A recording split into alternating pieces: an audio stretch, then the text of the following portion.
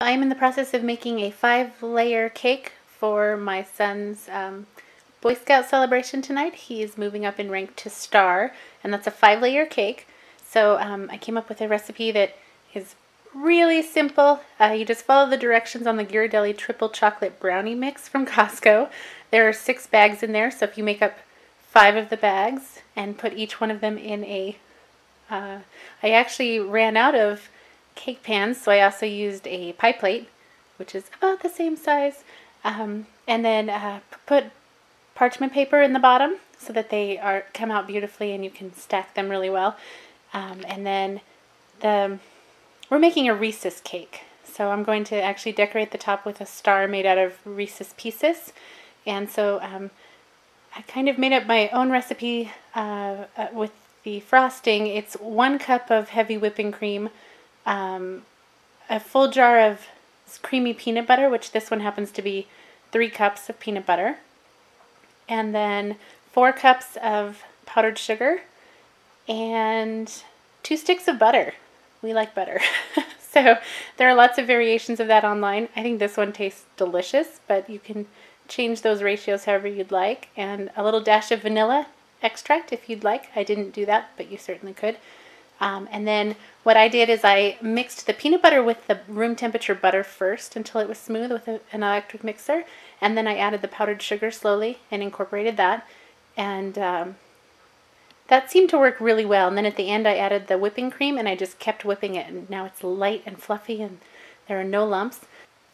So it took about 5 minutes to put all the layers together. Something I love about using brownie mix instead of cake is that there are very few crumbs and it's very stable.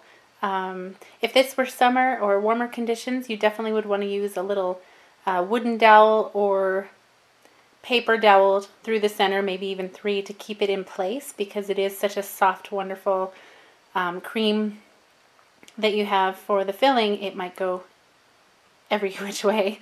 This is probably the tallest cake I've ever attempted to frost. Lots of frosting left, so I'm really excited. I'm going to actually frost the sides as well, hoping that the brownie on the outside softens up a little bit. It needs some moisture, those edges around the pie pan.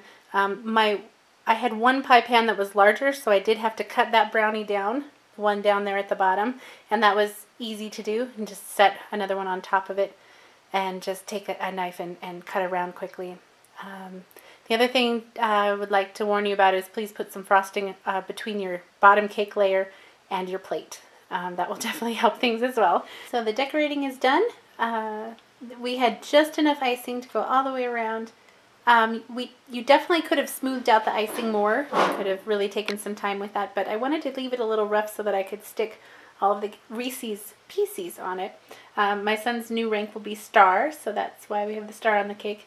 And actually, as this frosting sets, it's really fantastic to work with. Really exciting. Like, you could really make it nice and smooth and do all kinds of fancy things with it.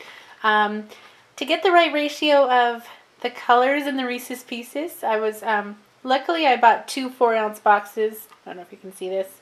It's what they happen to have on the shelf. So 8 ounces of Reese's Pieces to give you enough to really play with the different colors.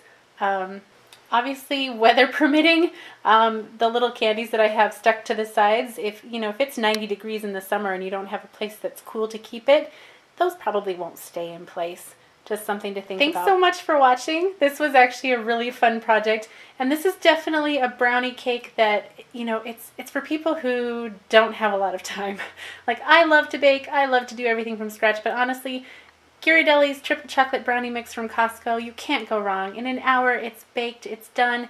You can prepare those the day before and then decorate the cake within an hour. Hi everyone! Just got back from Riley's Boy Scout celebration, and the cake was a success. It didn't slide, it stayed right where it should have in place, and I always do these videos, and then there are some afterthoughts, things that I wanted to share with you that I usually don't get to follow through with.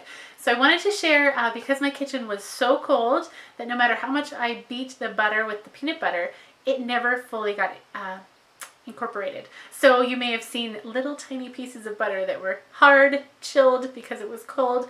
Do try to bring your butter down to room temperature before you mix it with the peanut butter.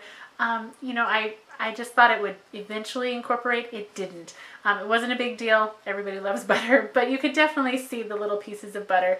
And I did whip that for quite a while. So, you know, warm up the toaster oven or something. Get something warm enough to where you're going to have your butter at room temperature if it's cold out.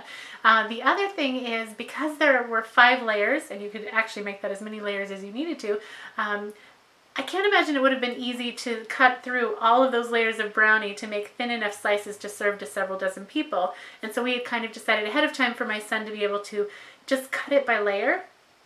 So, you know, cut a generous wedge out of the top layer, just through the top layer, and serve it, and serve all the way around the top layer, and then cut through the second layer and serve it all the way around, and it went beautifully. And the ratio of frosting with the brownie, the frosting stayed on the top of the bottom brownie like it should have, and it was just this beautiful little piece of cake for everybody. And I think because specifically it's this icing with the peanut butter in it, it stuck to that bottom layer beautifully. So if you have to serve it to a lot of people and you don't want to try to get really thin slices, because there are a ton of chocolate chunks in that specific recipe from Ghirardelli, that is what we did, and it worked out beautifully. And there were a couple of other things that I thought of on the way home, but it's late at night and it's time to clean the kitchen. So I'm going to do that, and I appreciate all of you so much. It has been a long time since I've posted a video, and I have a lot of videos to share and not enough time in the day. So I love you all for watching. Thank you so much. Have a beautiful day.